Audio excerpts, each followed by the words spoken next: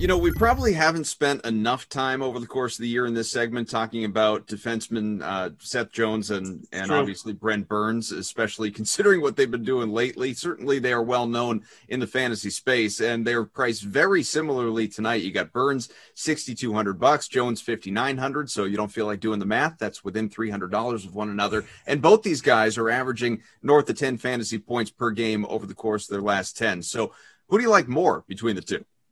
Yeah, these are definitely two of my favorite targets on the slate. I mean, with Seth Jones, especially like under 6K, you got Zach Werenski out. Whenever Werenski's out, that just means Seth Jones is going to take more opportunity on the power play.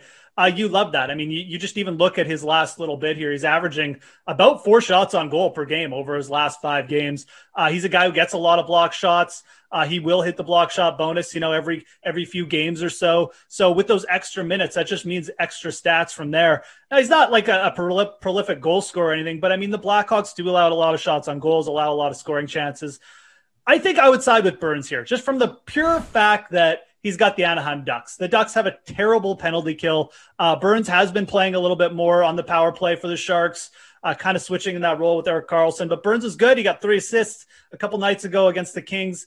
Seems to be perking up a little bit offensively, having a bit of a down year for him. But I like this spot for him a lot. I think he's got plenty of upside here against the Ducks. So I'd side with Burns. But realistically, if you're paying up for 2 guys, like these might be the top 2 targets for me.